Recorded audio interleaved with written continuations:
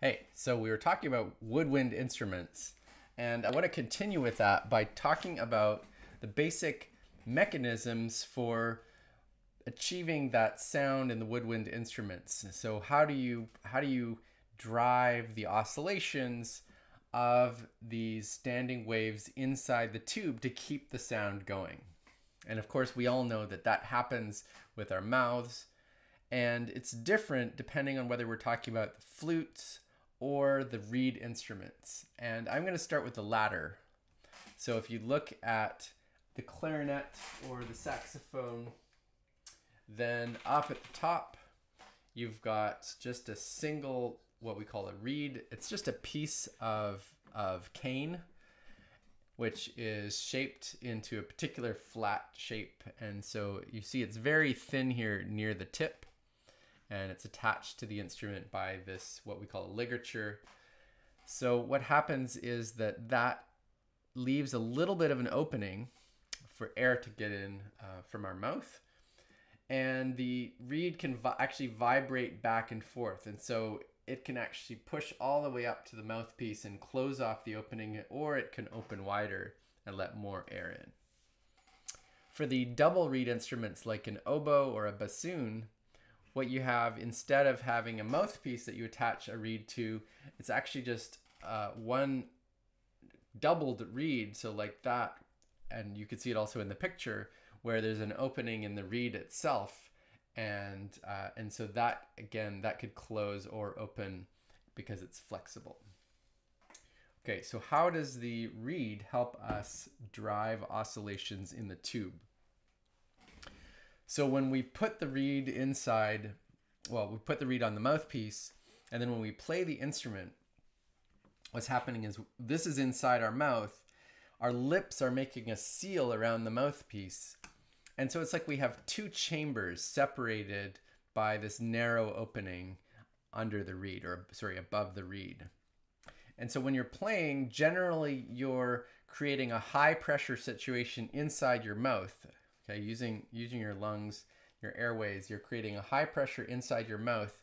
And then inside the mouthpiece, what you have is a varying pressure, because at least once you're playing, you've got these oscillating standing waves inside the tube. And we've just seen that at the end of the tube, the closed end, which is the mouthpiece, then you have these large pressure variations.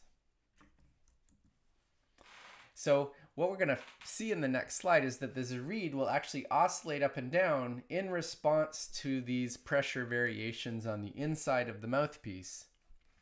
And the timing of this oscillation, it's in sync with the oscillations of air inside the tube. So it has the same period as the note we're playing.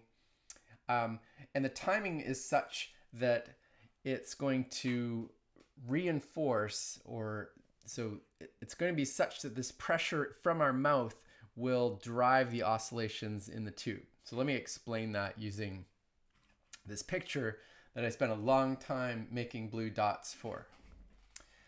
Okay, so what's going on in this picture? The green is like the mouth cavity. And so we have a certain pressure inside our mouth, and then into our mouth we insert the mouthpiece, and so that's the top part of the mouthpiece. This is the reed on the mouthpiece. And I want you to just compare first the picture on the top left and then the picture on the bottom left. And so you see that inside the mouthpiece there's a lot more air in the top picture than there is in the bottom picture. The dots are supposed to represent the density of air. And so what's going to happen is that when you have this situation, say you go from less density or less pressure inside the mouthpiece to this situation in this picture where you have more pressure than before, so then the inside force from the air is going to increase. And so compared to whatever the previous situation was, there'll now be more downward force on the reed. Okay, so as air comes to this end and it pushes the reed down, the pressure inside the mouth is pretty much constant. And so then at that point, the opening increases in size. Okay, so the opening increases in size.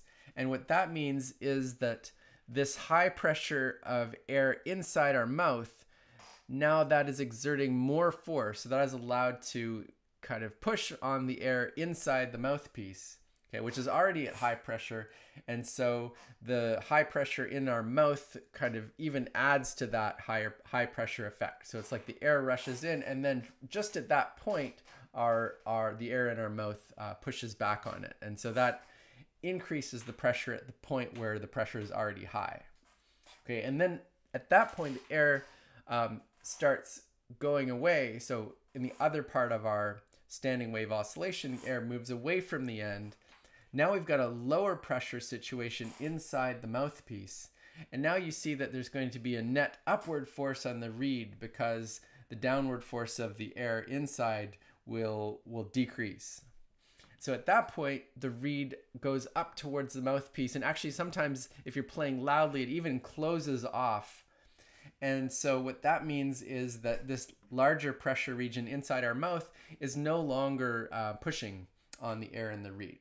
Okay, on the air in the mouthpiece. Okay, so you have air coming in, you push it back, and then it goes out, and then it comes back, and you push it again. And so it's really just like it's like pushing someone on a swing. I'm going to credit that analogy to Guy Moore at McGill University, whose notes on the physics of music I read. So it's a good analogy. So you want to just press right when the air comes to you, and that's the way to keep the oscillation going. So if you add pressure every time the pressure gets large, then it'll keep going, and you'll get this sustained note. And so that's basically how the mouthpiece works, or at least to a first approximation. That's, as far as I could tell, the most important effect. Okay, and so it's interesting that the reed ends up vibrating it's not vibrating at a frequency that corresponds to its sort of natural oscillation frequency. Like I could just take the reed and try, kind of have it vibrate, tap on it, have it vibrate. That's not the frequency that it's vibrating with when you're playing a note. It's actually vibrating with the frequency of the note itself. Okay. If you don't have a reed instrument at home, you might want to just demonstrate this effect. And so a great little experiment you can do, if you can get your hands on a straw somewhere, it's a plastic straw in the picture, but I guess if you had some other kind of straw, whatever they're giving out these days, you can use that too. And the idea is that you can make a little instrument with what is basically a double reed. So this is going to function very much like an oboe or a bassoon. If you just take the straw and you cut little segments off the end so that you're left with this V shape. Okay, and so if you do that, then you'll find after a little bit of trial and error that you'll actually be able to play this thing. And it's pretty loud, as you'll see. So let me try and demonstrate that here.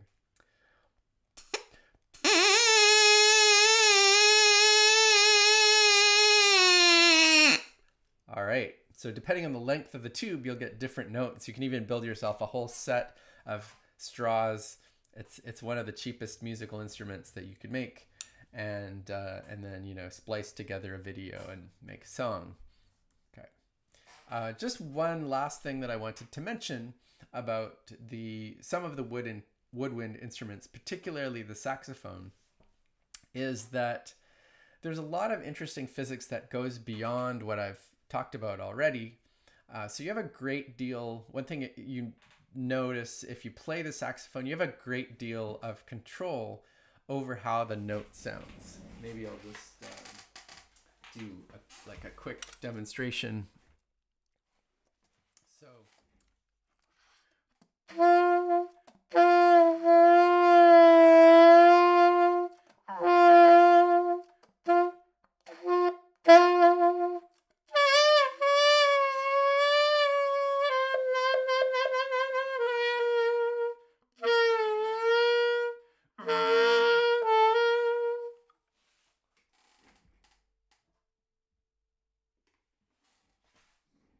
Okay, so maybe that wasn't totally musical, but it just demonstrates that even playing particular notes, I can bend them up or down. I could change the quality of the tone, and so all of that goes a little bit beyond what we've talked about, and it goes beyond what people have really understood about how these instruments work. But one thing that has been understood with saxophones in particular is that it's not just the instrument that makes a difference. And it's not even just what you're doing with your mouth. It's really also involving stuff going on inside your vocal tract. And so it's almost like you're playing not just the saxophone, but like part of your body, your vocal tract is an important part of the instrument for making the sounds. So I'll end with that, and I think next time we're going to get on to talking about brass instruments and then talking about the human voice